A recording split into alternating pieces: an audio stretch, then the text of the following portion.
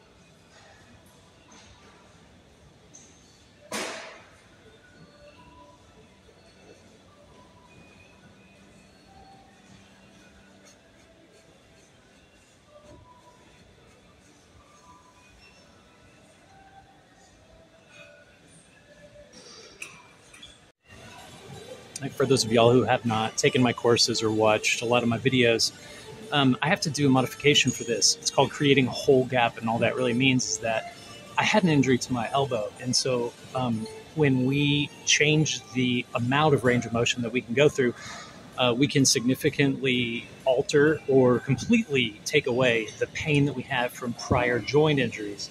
So that's a big part of what my course entails. And I have to set my machine up for this. I just don't have a choice. Otherwise, I wouldn't be able to even work my biceps. At least not in this gym.